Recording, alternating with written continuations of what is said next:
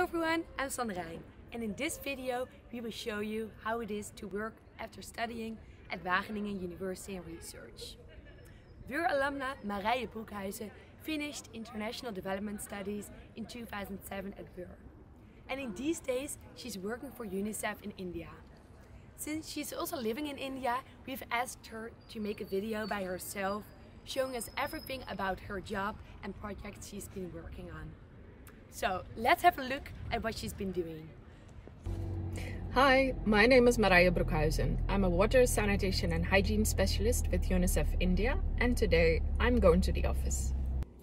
Welcome to my office. So normally I'm working from home, but today I'm here in the office because I had to go for a meeting.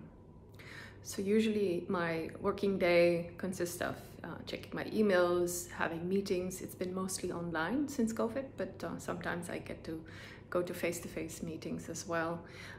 We work closely with the government, with the NGOs, private sector, so we get to interact with a lot of different people. At the moment we're developing our next 5-year program, and I'm focusing on water and sanitation, but also on climate change. And I think this is a very interesting opportunity right now. When I started my career, I actually worked on disaster studies and climate change adaptation.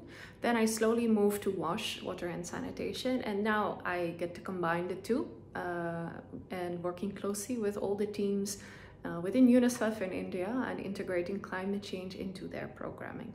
So for water, that would mean we have to look at the areas that are drought prone and making sure that the water sources that are constructed there are sustainable and there's water available throughout the year. And if I work with our education colleagues, it means that we can build in climate change into the educational curriculum. When I look at health, we make sure that the cold chain is sustainable and is using renewable energy.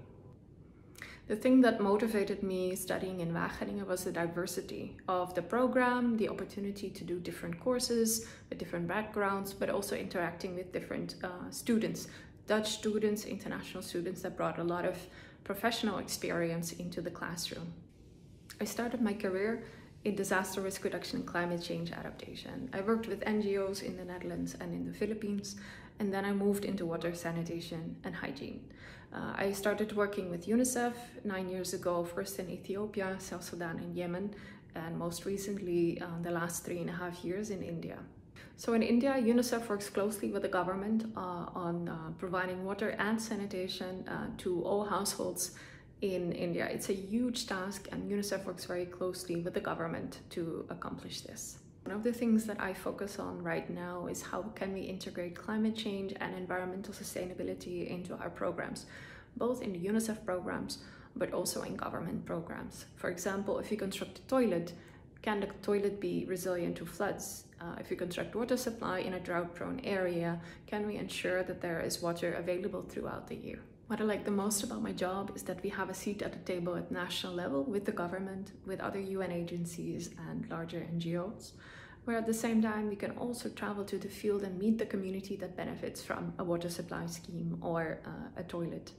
So we can bring the voice from those communities back to the seat at national level and help integrate what is needed at national level in national policies and plans, and make sure that those who need the support the most will also get it.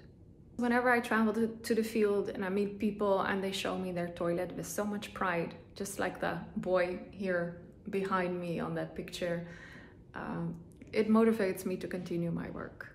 Because seeing people so happy and so proud of a toilet because they didn't have a toilet before, I think that's wonderful. If you're also interested to travel the world, meet new people, learn about different cultures, and help people accessing basic social services such as a toilet, then I would say, why don't you go and study international development at Wageningen University and Research Center?